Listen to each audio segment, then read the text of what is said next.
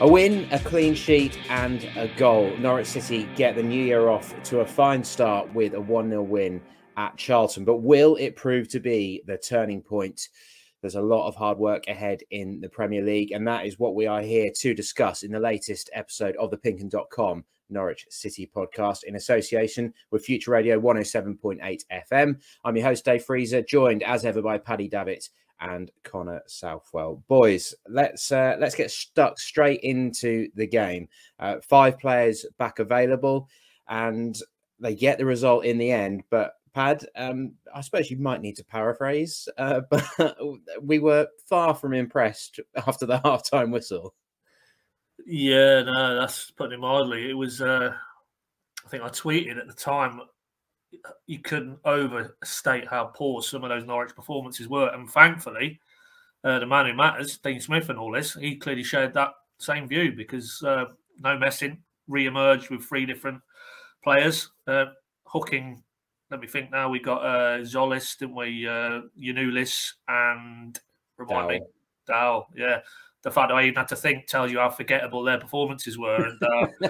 And in their defence, it could have been any one of the other 8. I think maybe exempt Tim Krul from that, but they were well. I mean, for a new year, it wasn't a new start. It was more of the same. Desperate December again, and thankfully, those changes and the calibre of attacking option they were able to introduce, namely, of course, Milot Rashica and Timu Pukki, combined to see off plucky Charlton. But even then, we thought it was Gunter in real time. I think it was. I've got the team sheet here. Actually, I think it was the other fullback, Ben Purrington, whose header cannoned against Tim Krul's bar in stoppage time. But for that, we're going to extra time, so it was fine margins, and ultimately, a win, a clean sheet, and a passage into the next round of the FA Cup. You can't dismiss any of those. But I think we'll need to see far more evidence starting with West Ham on Wednesday to feel that there's any sort of watershed moment been reached. Because that first 45 was more of the same, and in many ways more troubling because you're playing League One opponents. It isn't Premier League opposition, and yet they were still. We'll probably drill down into it in key areas of the performance. Still nowhere near the levels required. So all in all, yeah, a win, but nothing really I felt coming away from that game that would lead you to arrive at a different conclusion in terms of where the Premier League season's going. No, I won't repeat too much of what I said in my video verdict. You can watch that on our YouTube channel or head to the video section of the PinkUn Plus app.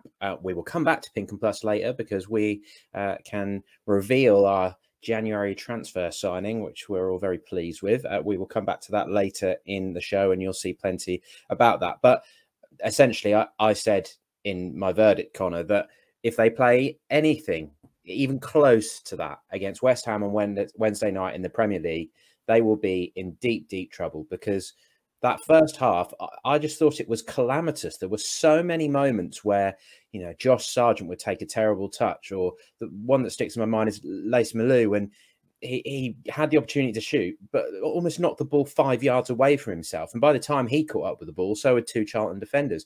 It was another game where the away end were having to entertain themselves and the gallows humour and all the chants which the players probably don't appreciate. But it's tough luck because they weren't giving the fans anything positive to sing about, were they? No, they weren't. It was completely flat. It was uninspiring. They didn't really create anything. It was very concerning, I think, watching it from that perspective. And ultimately the result will probably mask it a little bit and mean that we can maybe look forward rather than probably reflecting on this as maybe poorly as we would have done if the result would have gone differently. But there's no getting away from the performance. It wasn't good enough. I thought too many heads went down really early. And in cup ties like that as well, when you're playing an inferior opposition in terms of league position and you're away from home, what you need to do really is just control possession to assert yourself, to control the game. And Norwich didn't do that. They were nowhere near good enough in possession. They weren't good out of possession. They were out fought, I thought, in the first half as well. They didn't look like they wanted it as much as Charlton.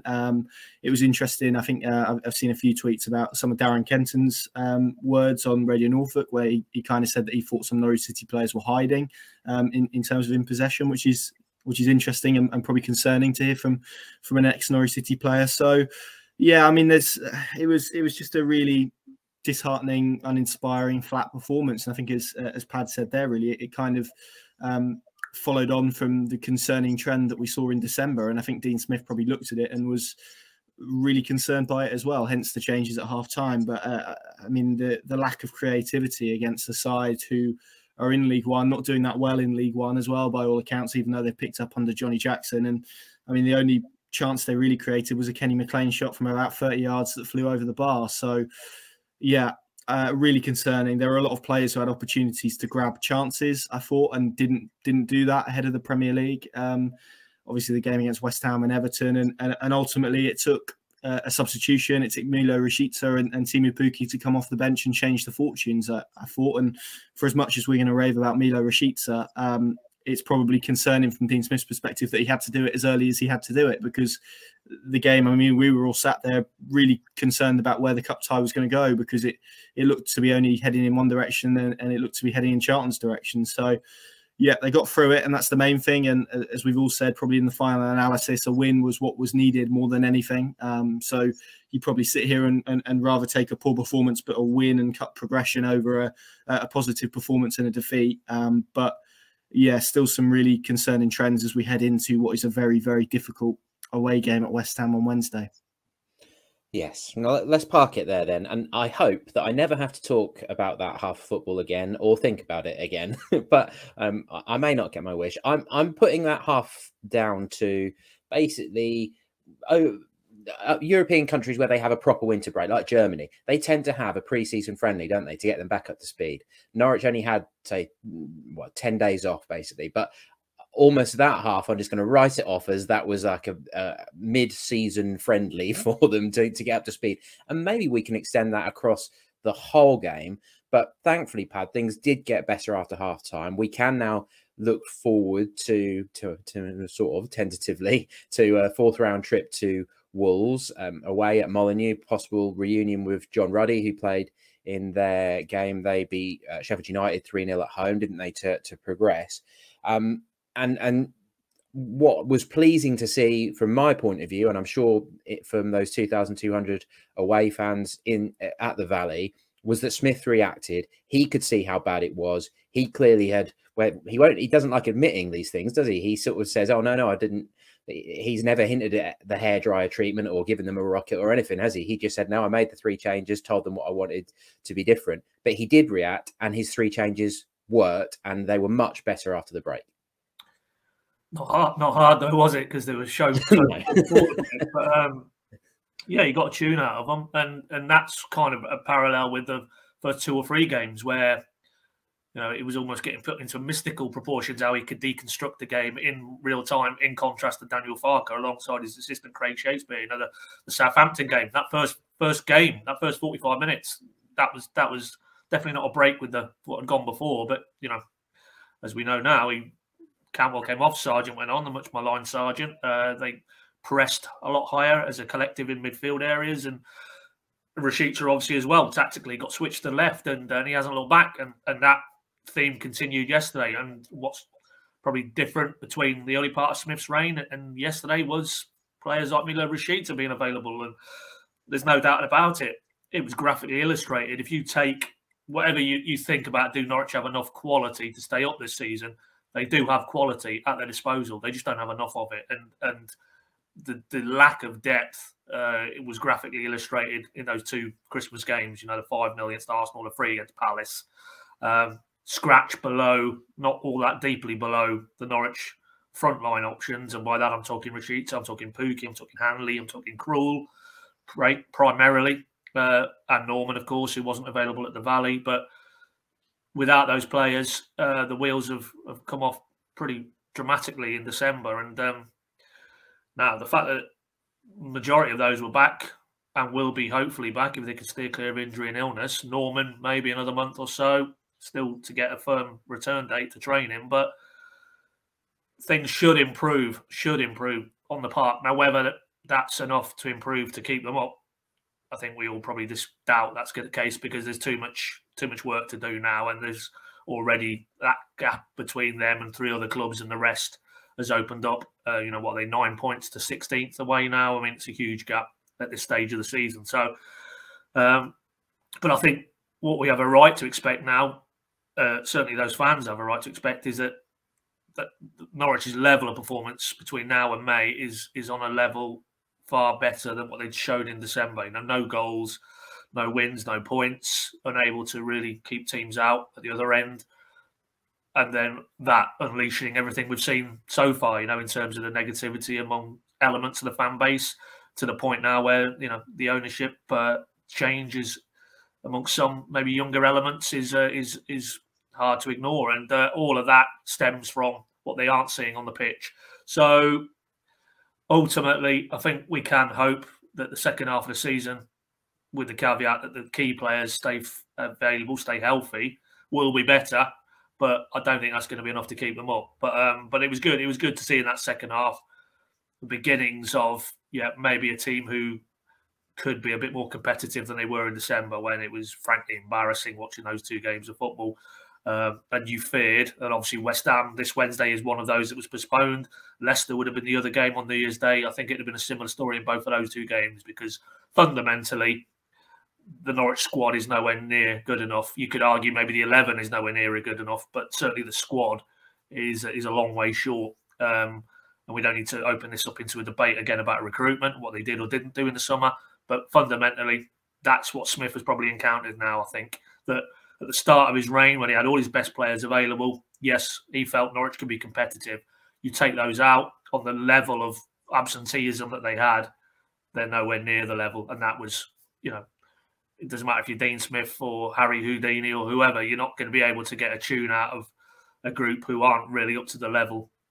So let's hope that the second half against Charlton was a sign of better things to come. But I don't think anybody needs to run away with the idea that they're suddenly going to go to West Ham, turn them over, beat Everton comfortably at the following weekend, and then the great escape is on. I still think it's going to be probably ultimately end up where we all feel it's heading, but you'd like them to put up a bit more of a fight than they certainly put in December, that's for sure. Absolutely. If, as you say, that 4-horse race becomes a 3-horse race because Norwich drop out of it early, that's going to be very, very difficult for a good chunk of the Norwich support to stomach, I think. And then we could well see a bit of pent-up frustration and anger come pouring out. But we'll come back onto the positives in just a minute. But I just wanted to bring you some audio of my chat with Milot Rashica after the game, which I enjoyed more because he assumed the traditional pose that all footballers should be in as they're being interviewed by the media. He put up one leg on the advertising hoardings and leant on his knee. And Chris Gorham tweeted a photo of me speaking to him, and I just thought that's exactly what a player should be doing. Looks like he's concentrating on what he's trying to say. But of course, he had a smile on his face. And frankly, those player interviews haven't been much fun recently. Speaking to Kenny McLean after the 5-0 against Arsenal, the last thing he wanted to be doing at that moment in time was talking to the media. So we just thought we'd bring you a little bit of positivity from a Norwich player. Milot, how are you feeling after that then? Yeah, the win it feels very good after the win because we didn't win in a long time, and we go to the next round. So I'm very happy for that. When the ball hit the back of the net, it's been a little bit of a wait for that goal. How were the emotions at the time? Yeah, I think the goal also came in the very good moment for us because we started to take over the game, and after a difficult first half, we tried to build up better and have some better chances. And yeah, it was a great moment for all of us and for the fans also. How's it been in the camp, in the squad? Because you've 5 games without a goal, and the games that were postponed, and all the players that have been out.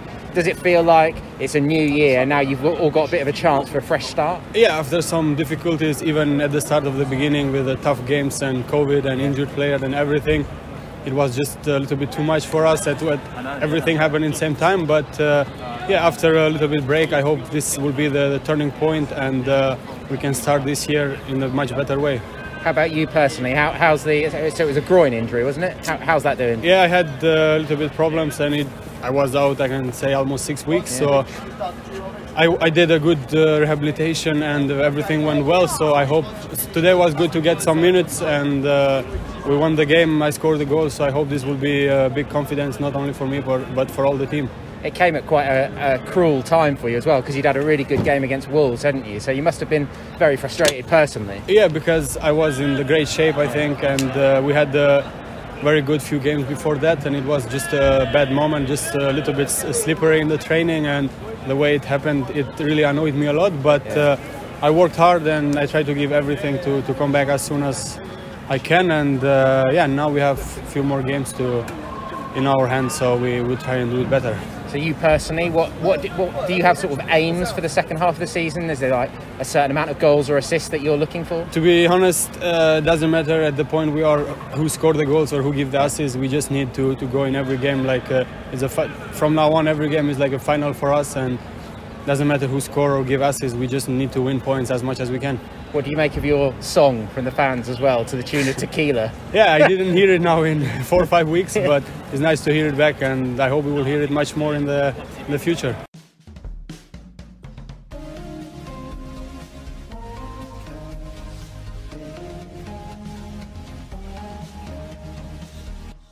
So yes, Mr. Rashica, how impressed were you with him? I noticed you had a good little XG stat that you mentioned in our Q&A on Monday lunchtime.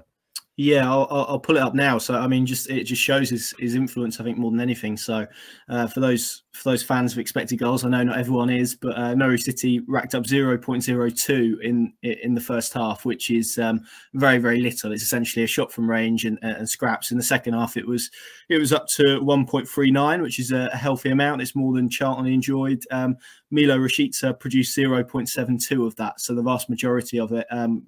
0.31 racked up as well by Sargent, so that's another interesting element maybe to get into a little bit later on. He did get one on target, didn't he? He did, yeah, he did.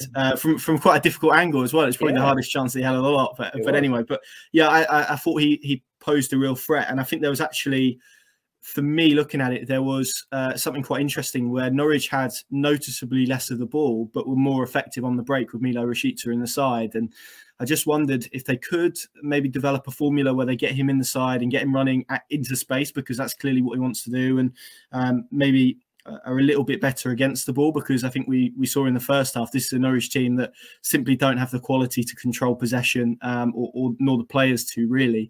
Certainly not when Billy Gilmore's out of the team. So I think he does give them a different element. He's direct, he's strong, he's physical, he's willing to run at players, he's willing to take a risk, I think, in possession as well. So I was really impressed with what he offered, and I think it was probably the continuation of what we saw just before his injury, where people were beginning to get excited and impressed by him, and rightly so, I think, because there's clearly a very good footballer there. It's just now about transferring this output into a Premier League setting, which is, as we all know, much more difficult. And credit to Teemu Pukki as well, because I thought he was excellent when he came on. And you think about the times in the last few years where Norwich have needed some inspiration from an attacking sense. I mean, few more have produced maybe Emi Buendia than Teemu Pukki in those moments. And, you know, few strikers probably would have had the willingness or selflessness to square the ball when he did, and credit to Rashica for getting himself in the position. So it was a well-worked goal. It was one on the break, and I just wonder if Dean Smith will look at it and spot the kind of counter-attacking prowess, I suppose, that maybe Milot Rashica has, because if Norwich can utilise that, then maybe we're going to be talking about a more effective attacking unit. That may be the way that they're going to get more goals out of this team at the moment. Yeah, I think Pukki adjusted well, because the ball took a bad bobble, didn't it, just before he crossed, and because I think he was initially going for goal once McLean had put him through, but he realised that the angle had become too tight, and then he picks out Rashica pretty well. But Pukki as well, Pad, there was a lot of love for him, really, wasn't there, for the way that he drove them forward and almost was a bit of a spearhead and a talisman. The way he worked, like that moment when he charged back into the left back position to help deal with a defensive worry. And I suppose that with him and Rashica, and probably Williams, you could expand this too. I think once those two came on, I felt like there's two Premier League players who are now playing against a League One team. Yeah, which should have been the case in the first half, because they all are technically Premier League players this season, but it clearly wasn't. And that goes back to my previous point. I'm not going to labour it, but, you know, within that squad, there are Premier League quality players, and then there's the rest. And sadly, the former category is the minority, which is probably why Norwich are in the parlous state they're in. So it is absolutely imperative that those two, I think, between now and the end of the season, stay fit, stay healthy, and stay on the park. And maybe to develop Connor's point a little bit, a lot of talk about systems and personnel, but both of those players, Pukki and Rashica, offer you that ability to stretch the play, to run down the side of players, to run into the channels. And you can see the effectiveness of that if it is in a more counter-attacking philosophy, which, if we take it right back to the start of the season, we probably thought when we looked at the recruitment and Rashica came in with Zolis, maybe that was the way we're going to go, and they didn't directly maybe replace Buendia in the 10 in the pocket. Didn't turn out to be the way, unfortunately, but I just think they're not good enough across midfield areas, despite the presence of Billy Gilmore to dominate teams through possession and control the tempo of games that way. So for me, ultimately, their best bet might be to try and utilise. We don't need to get hung up in terms of base formations, to use Daniel Farker's phrase, but certainly Rashica playing off a Pukki in a 2 or a 1 and a 1. I think that's probably as good as it gets for this Norwich group at the minute in terms of what they can offer in the final third. And that might be something that Dean Smith has looked at in that second half. And I know with the caveat it was Charlton and it was League One opposition, but could we maybe see that again at West Ham on Wednesday night? Because there's no doubt those two players will trouble Premier League defences with their pace, with their ability on the ball, and just their game intelligence. And I think you could see most visibly, obviously, in the way the goal was constructed, but those two are maybe on the same wavelength, not to the same degree, clearly, as Buendia and Pukki, because that was a relationship that was forged over time. But you just do get a sense watching them two that they understand each other's games and what they're trying to do. And I'd personally like to see Smith incorporate that into his attacking spearhead, whatever the midfield and the defence behind that looks like. But those are your two best attacking players. I think it's evident. So they both need to be in the side and they both need to start games. Yeah, right. Well, let's throw it forward then and look ahead to West Ham on Wednesday night. And moving on from what you said there, I can't quite get my head. Well, I think Smith will probably sit with a 4-3-3, bring Poeta back and have him and Rashica as proper wingers. He's probably got to stay with the same midfield 3, and then possibly bring Gibson back in for Kabak, depending on how Hanley's feeling fitness-wise. Kabak's an odd one for me because, he goes on another one of these buccaneering runs, but he gets tackled, loses the ball, and Charlton end up breaking and having a chance. He was better in the second half because he seemed to settle down. If you can take the rash moments out of his game, there was some good defensive work in there. But at the moment, I just wonder whether Smith's going to look at him and think, I don't know if I can trust you over Gibson or Hanley, who we know have got an understanding and have got the experience and the height. I feel like maybe we forget how young Kabak is and that he clearly still has a lot to learn, to mature as a centre-back. I'm not sure he's the man I'd be throwing into it at the moment, but we shall see. He clearly has ability. It's either that or, as I pitched to you guys in the car on the way back, do they switch to a 3-5-2 and use Williams and Aarons as as the wing backs, and then as you teed up there, Pad, have Rashica in and around Pukki. I'm not quite settled on where they should go with it yet. But West Ham, Connor, I mean, they're having a very good season, aren't they? David Moyes, they've had a great year or so. They still up in 5th. But what seems to be catching up with them at the moment is that I had a look before we started recording. They've played 30 games this season. Norwich have played 22. So that's a pretty big difference, isn't it? But with the players that they've got, Michael Antonio, Lanzini, obviously Declan Rice is a fantastic player. The only real help is that Saeed Benrahma's gone off to the Africa Cup of Nations with Algeria. But Norwich have got to considerably move through the gears and show a lot more determination and discipline in their shape if they're going to have any chance of even if they just ground out a sort of 0-0 draw like they did at Burnley. Yeah, I must admit, Michael Antonio scares the life out of me. I'll be honest. Particularly after that game in Project Restart, I think, and how Norwich really struggled to contain him. It was 4 he got, wasn't it, on the day, and he was terrific against a Norwich side that was. I think they got relegated that day, didn't they? And it kind of summed it up.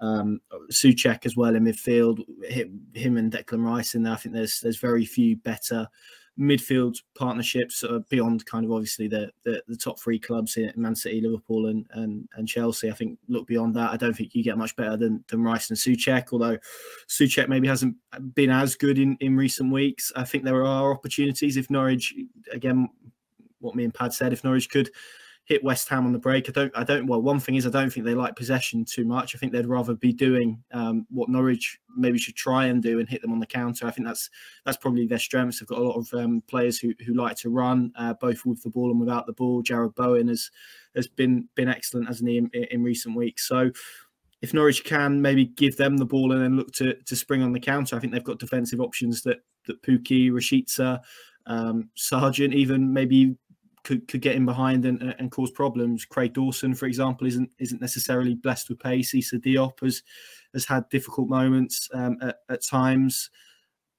So yeah, I think there's probably elements where Norwich can hurt West Ham, but equally, I think it's just I think back to that Palace game and the physicality and the difference in physicality, and you fear that that's going to be repeated here. So it's up to Norwich to try and limit that and try and prove that. I think, for all that we've talked about the midfield three, given Gilmore's absence is probably, and Lucas Rupp's injury as well, if he's no further forward with that, then it probably doesn't look likely that he's going to be if he wasn't on Sunday. Then it looks like, unless again we're talking about a tweak of formation, it's going to be the same midfield three. So I would have a concern about that area of the pitch. But yeah, it's a really difficult fixture at a difficult time for Norwich. But if they can go and be competitive, put in a performance, make sure they're competitive, then who knows? Maybe there's a possibility for a moment from Milot Rashica, from Teemu Pukki, if they can take the form of this weekend into that game on Wednesday. Then maybe there will be an opportunity that arises. Maybe they will catch West Ham on a bad day, and who knows what a win could do for the confidence. But I'm with you, Dave. I think if they could grind something out, if they could get a point going into that game against Everton at Carrow Road on Saturday, which I think looks a lot more winnable than this one in truth, then I think that would hopefully just give everyone a much needed lift and really kind of galvanise both the team and the fans for, as I said, what I think is going to be a fairly big game against Everton, because if Norwich can win that at this stage in the season, being only 3 points adrift, if it stays that way, obviously, then who knows? It could change. It could change everything, couldn't it? So yeah, I think you just try and get through this one. You take a point, I think, now, and then you try and take whatever sort of momentum you can, be it through a good performance, be it through a point, or hopefully even 3 points into that game at the weekend. Yeah, Everton definitely look vulnerable. It doesn't seem to be a happy camp under Rafa Benitez at the moment, so hopefully there's some vulnerability, although they've got all week to prepare because their game against Leicester has been postponed because of COVID cases in the Leicester squad. Of course, the January transfer window is open as well. Let's just talk a little bit of Todd Cantwell and that side of things. The only business confirmed by Norwich so far is outgoings, youngsters on loan. Barley Mumba went to Peterborough, so he's looking to get some championship minutes. We all know that he could potentially be the Max Aarons successor. Scored a really good goal for them. Came on at half-time in the FA Cup against Bristol Rovers. Lovely weaving run in off the left wing. So a good start for him. Tyrese Omotoya, saw he got man of the match on his debut for Carlisle. That's switching across League Two. He was with Leyton Orient, but not really getting much game time. Started for Carlisle, didn't score, but as I say, he impressed. And Tom Dixon-Peters, maybe not quite such a positive start to his loan. He's joined Gillingham in League One. They were 3-0 down to Ipswich at home when he came on at half-time. They ended up losing 4-0 and having a player sent off in the second half. And Steve Evans has been sacked as manager after the game. So I'm not too sure where that leaves him in terms of that loan development. Hopefully that doesn't mean he ends up sat in the background because a new manager comes in and doesn't want to give a Norwich loanee game time. That would be a real shame for him. But of course, Paddy, the name that's dominating everything is Todd Cantwell. And as ever, it seems that there's a lot of noise around that situation, isn't there? A lot of noise. What did I see this morning? I flagged it to you, Connor. It was there was about 6 clubs from about 3 different leagues. So yeah. I'm not going to malign anybody, but there's somebody / people very actively putting Todd Cantwell's name out there, and we'll leave you to make up your mind who. But as always, cut through the noise. Where are we as we sit here recording on the 10th of January? Todd Cantwell's a Norwich player. There's no firm bids that we're aware of. So it'll be interesting when we speak to Dean Smith on Tuesday morning regarding Todd's availability, because obviously Dean Smith made it clear after the game on Sunday that through illness. Todd pulled himself out, I think was the actual phrase that Dean Smith used the day before. So read into that what you want as well. But made it quite clear it wasn't anything to do with transfer moves imminent or moving forward at a pace. So hopefully we'll get a status update on that tomorrow. But ultimately, until the talking actually stops and a club actually are willing to back up whatever initial interest they have with a bid that is anywhere near Norwich's valuation, he remains, as he has done in all these other windows where he's been touted with an exit, he remains a Norwich player. And, I guess, if you try and take a view from the outside looking in on these things, it increasingly feels like it's going to be Newcastle are going to disturb what happens at the bottom end of the table in the transfer window. If they are trying to be as active as they clearly are because they need to, given their parlous state at the bottom of the table or near the bottom of the table, already done the deal for Trippier. Saw a report this morning that now Callum Wilson is out for the foreseeable. I think they've got Watford this coming weekend, which you're talking about Everton and Norwich. That's a huge game down the bottom of that table. And Newcastle are trying now to prioritise a striker in the building before that Watford game. So that might, if we are led to believe that there was tangible interest in Todd Cantwell, might just dial it down a touch if the priority at the minute is finding a striker. So it doesn't feel anything's imminent or anything's moving at a rattling great pace. So we might have to stomach more speculation than actual tangible business involving Todd Cantwell for the foreseeable anyway. But I just feel it's really for Newcastle going to be the kingmakers here in what goes down, I think, at the bottom end of the table. If they are active and able to do the deals they need to do, then that's going to send quite a few ripples around clubs like Norwich and the other clubs down there. And because if you take them out of the equation, I really don't see anybody really looking to do too much in this window. There's been a lot of talk about the financial impacts of obviously this pandemic and how that will really bear down quite heavily. I've even seen a report today actually that even the loan element of the January window is going to be quite heavily disrupted because of more the COVID situation in terms of players coming from other clubs who may have had COVID outbreaks and what that means coming into a different group, within very tight, confined protocols around isolating and mixing. So all of these factors are in play. And what we do know, having spoken to the people who matter at Norwich, is that they don't have the finances to do anything unless and until they're able to generate funds by selling. And even if they did then, I very much doubt that they would embark on anything major in this window because, as we all know, it's a buyer's rather than a seller's market, or should I say the other way around, it's a seller's rather than a buyer's market. And the quality of player isn't available for the right prices that Norwich would want to trade in. So I feel where we are with this is where it'll end up, which is a hell of a lot of talking, hell of a lot of speculation, mainly around Todd Cantwell, and then possibly he remains in the building. And if that is the case, then we'll only be postponing this to the summer, I think, because ultimately, I've said this a few times now of late, it's got to the point it feels for all parties best to go their separate ways now. And best for Todd in his career, get that going again. Best for Norwich to generate some funds to, if not maybe in this window, certainly they can then push the button maybe on a few summer bits of business or at least accelerate some potential summer targets for Dean Smith. Because ultimately, Todd Cantwell sat kicking his heels is no good for Todd Cantwell. It's no good for Norwich City. So there needs to be a firm resolution.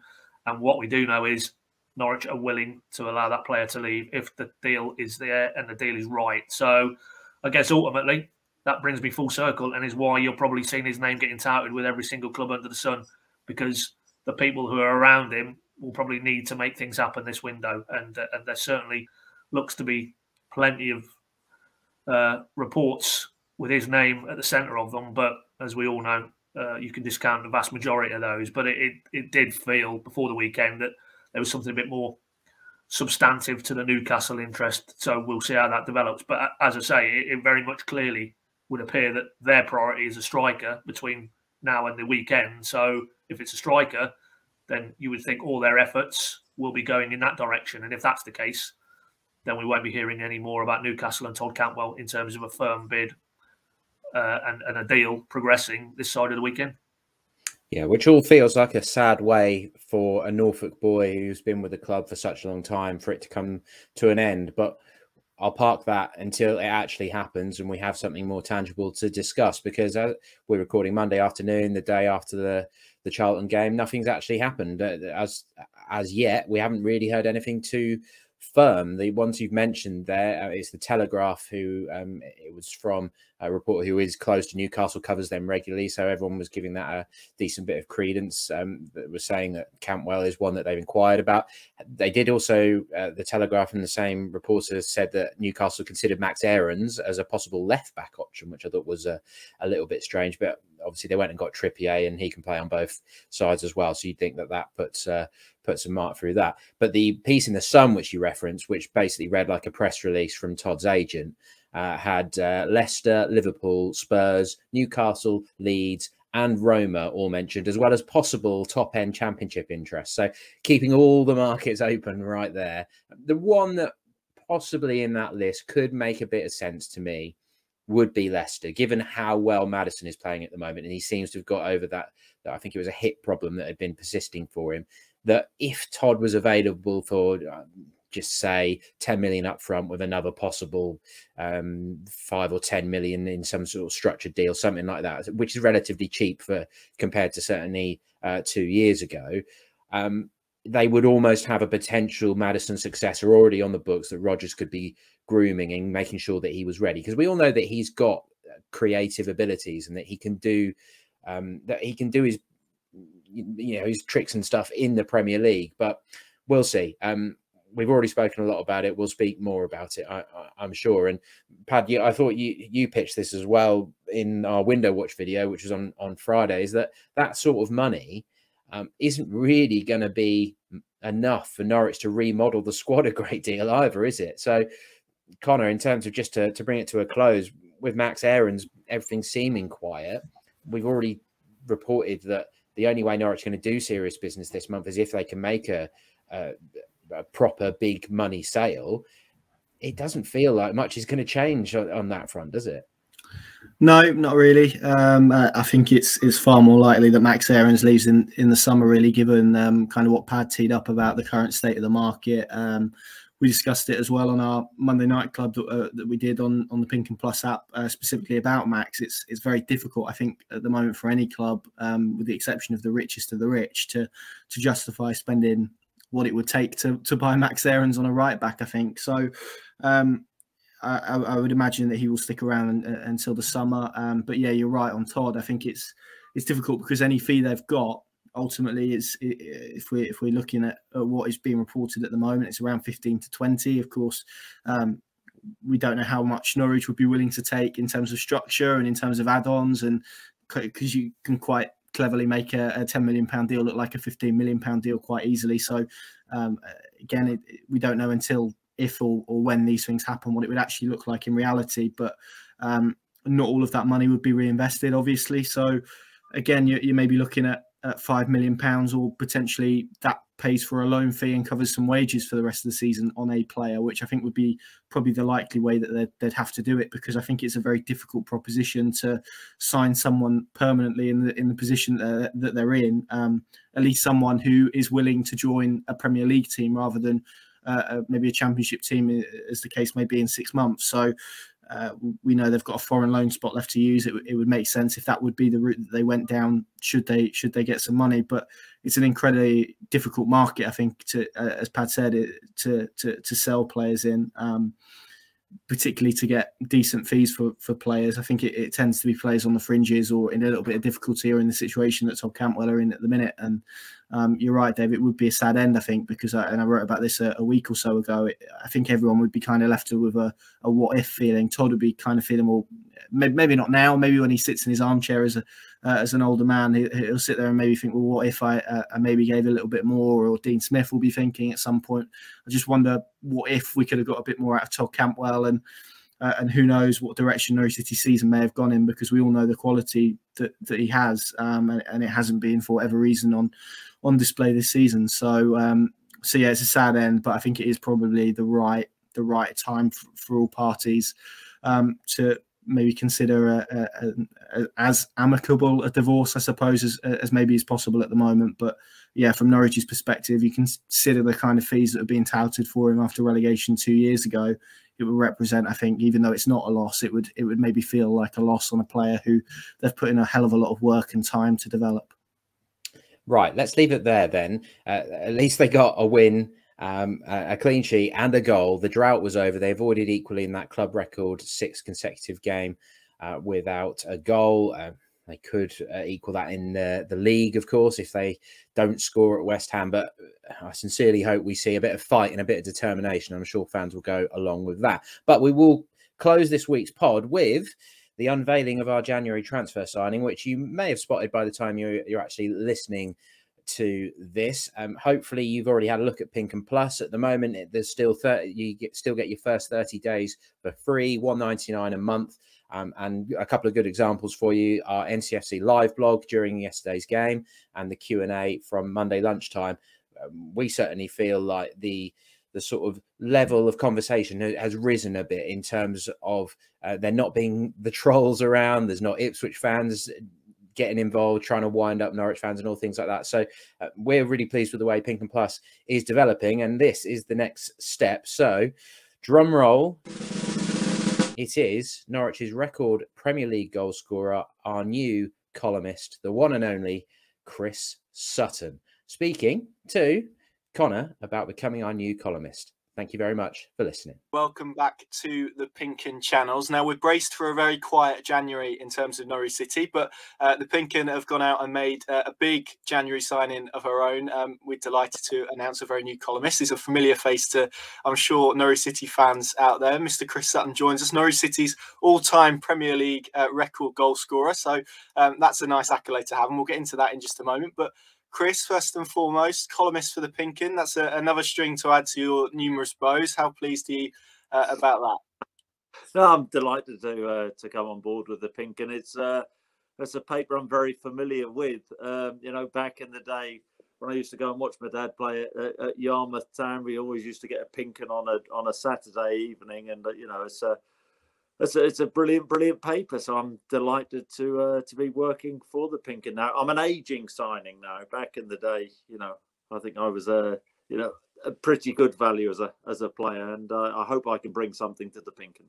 I'm sure you will. I was going to say we've got Ewan Roberts as a columnist as well. So as a front two, that's pretty formidable, isn't it? I mean, you didn't get the chance to play up front with Ewan, but that would have been nice. At least you get to do it in terms of words, I suppose. Yeah, there would have been a few elbows flying around, I think, with myself and Ewan up front. Not the quickest front line, but no, Ewan was a fantastic servant to Norwich City. I enjoy reading his columns. Yeah, I catch up with him very occasionally in coffee shops around Norwich. We both like a coffee, but no, I'm a big fan of Ewan. Good stuff. I guess the obvious question is, what can people kind of expect from your columns? People obviously see you and your punditry on the radio, on the television, up in Scotland as well. You do lots of stuff. So what can they expect from a Chris Sutton Norwich City column? Well, honesty, I think, is the most important thing. Look, I'm a big fan of Norwich City. I count myself as a Norfolk boy. I was brought up, just outside the city, in a little village called Horsford. And, my dad played for the club and I follow the club closely. I, played for the club for 5 years. I read your columns, Connor, and what I like about your columns is, I know that you love the club as well, but, you're honest. And I think that's the most important thing. You can't pull the wool over people's eyes. This season has been an awful season. One of the worst seasons that I can ever remember. Now, Norwich still have a chance of retrieving this season, but most fans have been bitterly disappointed. A big outlay in the summer, a record outlay, and the team just haven't performed on the pitch. Absolutely, and we're going to touch upon Norwich's season a little bit later, but just back to you. I mean, that accolade, you obviously went and did some magnificent things in your career, won the Premier League, obviously played for England, played for Celtic, so some massive stuff. But in terms of that Norwich City record that you still hold, I guess two elements to this question. One, are you still surprised that you hold that record? Maybe not given Norwich City seasons in the Premier League, particularly in the last 10 years or so. But B, how much does it mean to you? Does it mean anything to you, I suppose, is maybe the question? Oh, absolutely. That season, that would have been 93, 94. That was the Bayern Munich season. It was the Bayern Munich season. I think, yes, it was. 25 Premier League goals. That's a big deal. Now, I did go into the club to do a shirt presentation, and Stuart Webber did remind me that was a 42 game season, albeit 25 goals. I think was a pretty good haul. And then I moved on to Blackburn Rovers and had a good time at Blackburn Rovers. But I've got great memories, and the biggest memory probably would be Bayern Munich of my time then, but also standing in a tunnel with the Norwich City team, knowing that we were capable on our day of beating absolutely everybody. And we were a little bit gung-ho as a team, but had a lot of good players in that team, the likes of Ian Crook and Rule Fox, who were a big help to me in terms of creating opportunities, and I was just there to stick them in. Well, you did that very well, and certainly better than anyone in yellow and green has done it 42 season or 38 game season, that's for sure, ever since. Certainly the numbers show that. You spoke about that Bayern Munich game. Are there any other kind of memorable moments that really stand out from your time at Norwich? I'm sure there's probably a fair few. Oh, yeah. I mean, that whole season, Mike Walker, the impact that he had at the club. I mean, the 92-93 season, we were favourites for relegation. First game of the season, I get hauled off at Arsenal. We're 2-0 down. Mark Robbins comes on as a substitute. We win the game. And, that was a season when Norwich City actually nearly won the Premier League. We actually weren't that far off. Not that we believed it.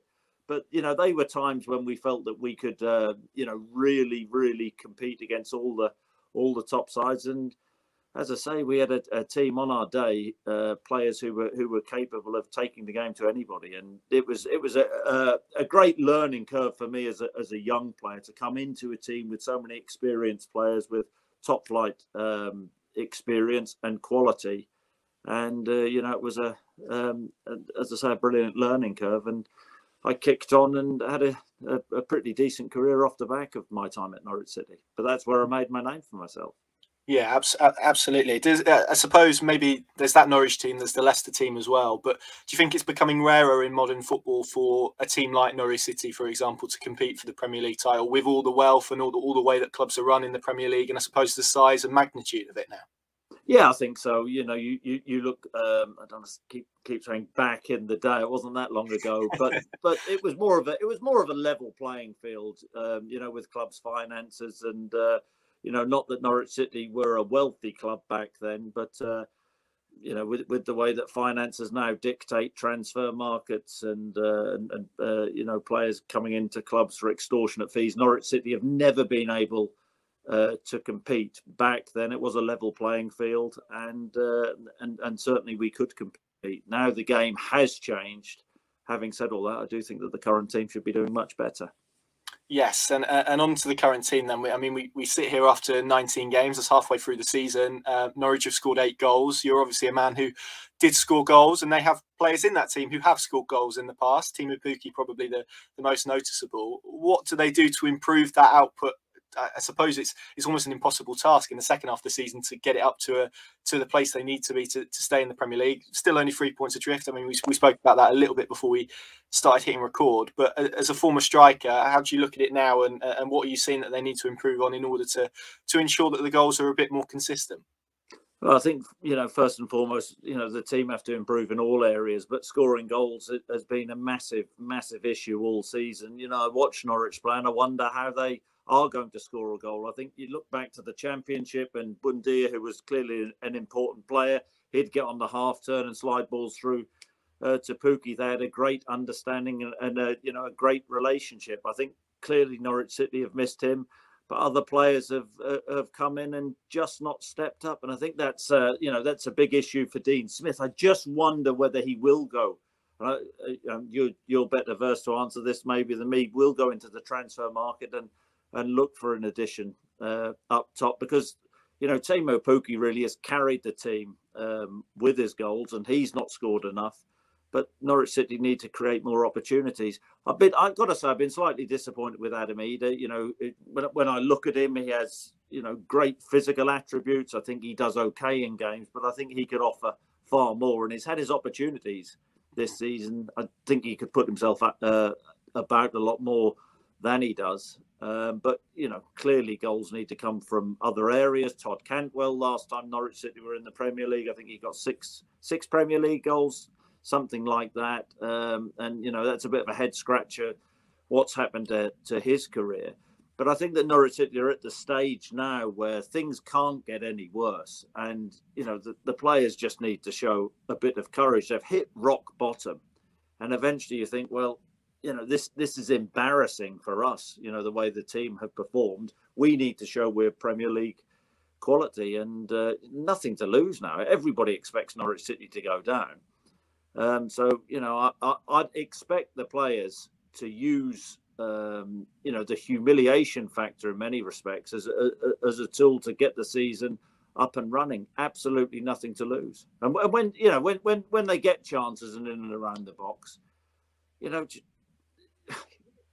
I mean, what did I used to think when I was in my pomp, as we're seeing with Pukki again? Pukki doesn't think when he's on fire. And I used to, not think too much when the goals are going in. And I think at this moment in time, hesitation is what's killing Norwich City. As a striker, you cannot hesitate. You can't have time to think. You have to be proactive, make runs. And I think there's a fear of missing chances at Norwich City at this moment in time. And that has to change.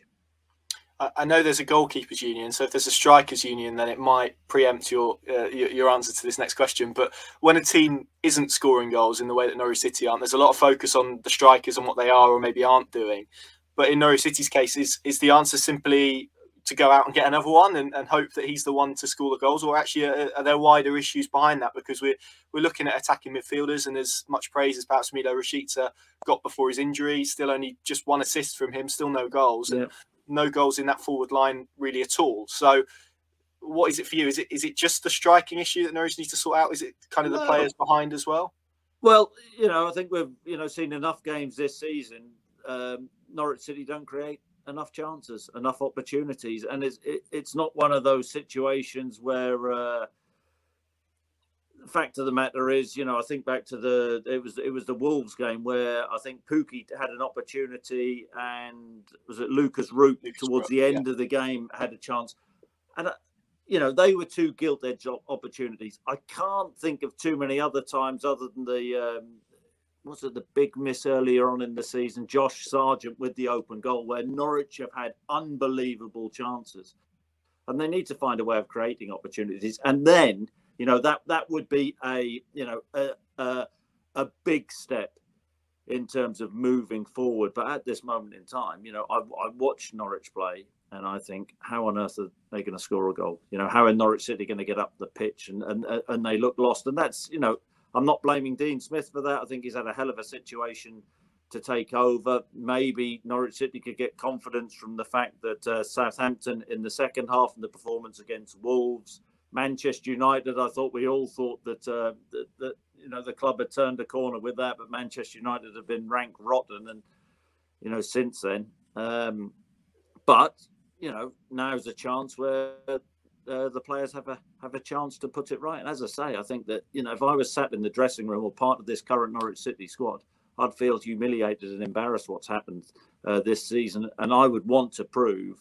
I'm a Premier League player, and I don't know the mentality within the dressing room. I don't know many players personally, but you don't want to go through your career with people sort of pointing the finger, saying that you're a good Championship player. You want to prove yourself at the highest level. Bottom line, too many players have underperformed. Absolutely. Just finally then, I don't want us to go in too much depth, given that you've got a column next week, and that will probably maybe address some of these issues in a bit more depth. We'll see. But just finally, Dean Smith, and what do you make of him since he's taken over? Because it's probably been a little bit difficult for him in the sense that he had pretty much a healthy squad to pick from the 5 games. And, I think we both agree that performances did improve. They obviously got the win against Southampton, the draw against Wolves that you mentioned, that performance against Manchester United. And thereafter, he's been kind of having to kind of shift through a squad that has been decimated by COVID and injuries. So do you think it's fair for Norwich City fans to judge him maybe at this stage? Is it still too early to tell how he's going to sort of coach Norwich City and what Norwich City are going to look like under Dean Smith in the long term? Yeah, look, I think it's far too early to really judge him. I mean, you've mentioned the COVID situation and injuries, and I think that it's been a major factor. Dean Smith, I think, wanted the game off against Aston Villa, where Norwich City were comprehensively beaten, and he's got a big task. Hence why he got the job in the first place. The team were underperforming under Daniel Farke. You can't get away from the fact that the signings which were made over the summer, other than Matthias Norman, probably just haven't been that good and haven't performed to the level which would have been expected. And I think that's been a large part of what's killed Norwich City this season. We're trying to get excited about Rashica. And you said, 1 assist all season. He hasn't really performed. So we're looking for things which maybe haven't been there, more through hope than absolute confidence with what we've seen with their own eyes. But, there's a chance to turn things round. I think, the likes of Hanley coming back in and when Norman is fit again, Norwich City have a better chance when they play. But, scoring goals is going to be a big ask, and quite how he turns it round, Dean Smith, remains to be seen. I do notice, I follow the club on Twitter, that they often post little finishing drills and, and you see players hitting the back of the net. I'm not too keen on that. I think that they should be keeping things under wraps, and when Norwich starts scoring a barrel load of goals again, maybe post more stuff. But as I say, it's an opportunity for the players now. Everybody expects Norwich to go down. Everybody's been critical of Norwich, and I have to sit on the radio and on television defending the club at times for its model. But bottom line is the team need to do much better. And the manager's the one who carries the can, but I don't think anybody expects Norwich City to stay up this season under Dean Smith. But that's his challenge. I just think, looking at the league table, it's been awful. It's been so bad. I'd be thinking we can't play any worse than what we did in the first half of the season. And because of that, we have a chance. There have been, a lot of poor teams in the Premier League this season. We have a chance to retrieve it, get out of it. There's a generous run of fixtures coming up. So show some courage, prove people wrong. There's nothing better than within football to prove people wrong. Everybody's written Norwich off. Lovely. I'm glad we've ended on a positive note, Chris. Thank you very much for your time this afternoon. And of course, you can read Chris's columns in the PinkUn and on our PinkUn Plus app as well. Delighted to have him on board. It's going to be brilliant to get his opinions every week, and I'm sure you guys will enjoy reading them as well. So that's good stuff. We'll catch you again very, very soon. Thanks for watching.